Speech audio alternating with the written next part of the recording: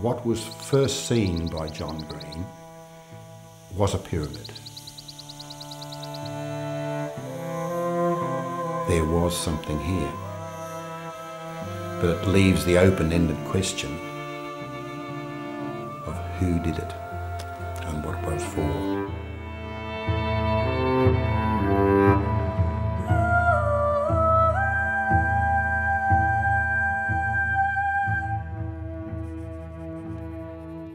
Tonight I take notes on the place of my earlier acquaintance today, which was of some mystery. I am astounded that what I had seen before me had indeed survived the passage of time in the manner it had presented itself. I am certain that I was given witness today to some remnants of an ancient culture. Of this I am sure. I cannot, and it is beyond my immediate comprehension, understand why a fear of such a place is displayed by the natives.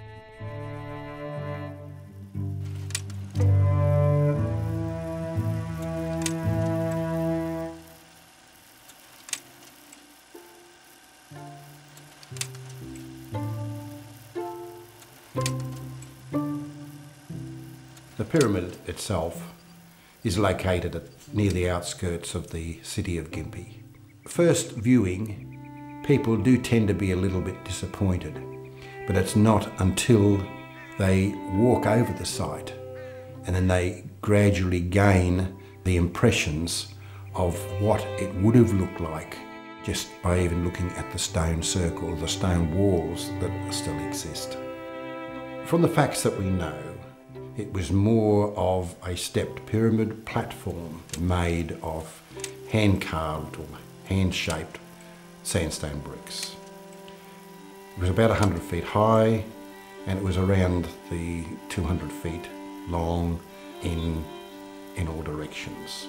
At the top was a structure similar to that of Stonehenge, which we believe was an astrological observatory.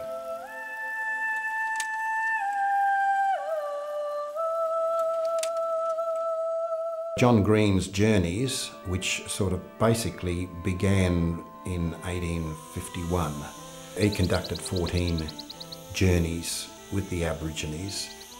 He was on one particular expedition and they were following the Mary River and they came across over a hill.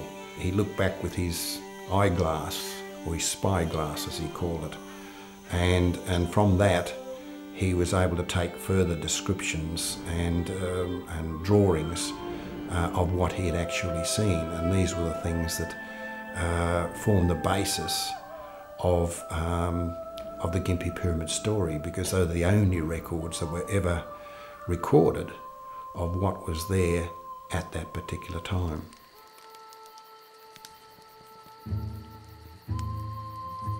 I took further wander on the site of the ruins. I turned, and from the high point on a nearby hillock I took my spyglass and viewed the summit whose presence I had failed to examine at close quarters.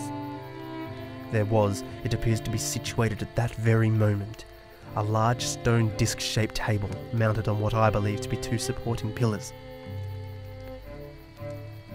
I desired closer inspection of the hill mount, for there may be many mysteries to unravel, but the increasing annoyance by the natives of my stolen to take view is...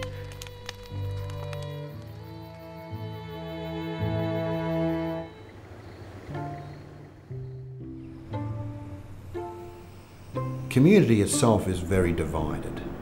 It is known that in the late 1800s that the locals used to go out to the site, collect stones, take them back into the city area to build the foundations of houses, commercial buildings, even the churches.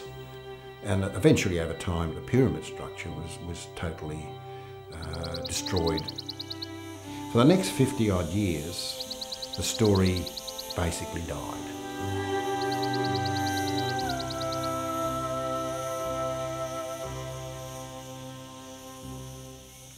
It wasn't until the 70s that the stories of the old pyramid site and everything started to come to the forebear. And with the announcement of this great discovery and so forth, lots of items of things started to come out of the woodwork.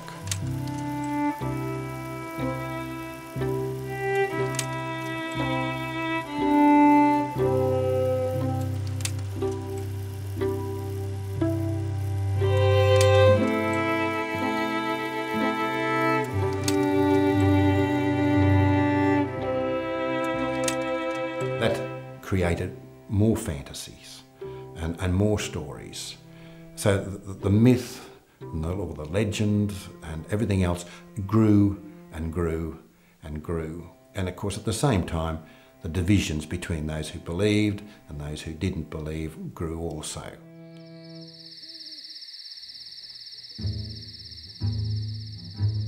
While my companions encircled the rim, continuing their display of fear and entering the place, I came upon a hill mound with walled escarpments of man-made interference. It wound around the near bare hillock, seemingly towards its peak, like a great serpent entwined upon its prey. My thoughts were placed into a quandary as to its purpose, for at the entrance to the terrace pathway there were 2 stone block edifices, which bore on each of their surfaces outwards the symbols of 2 serpents entwined as if in battle. I have never seen such complexity.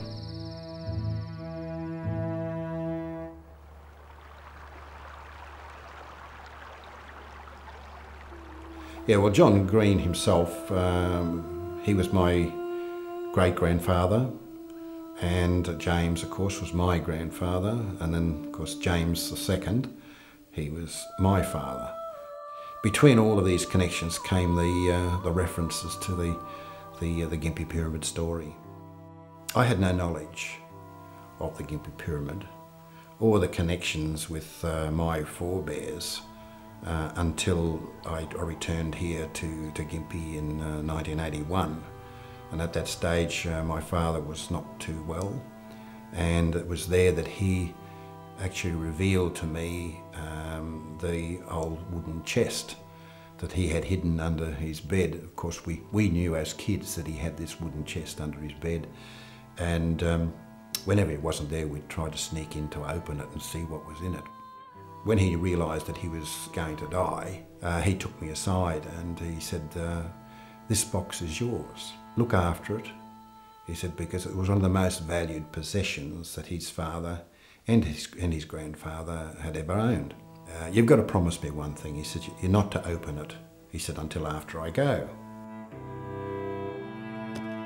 In due course, when I opened it, I found an amazing hoard of history that was totally unknown to the family, to me, or whatever. And then in those records were the references to the pyramid site.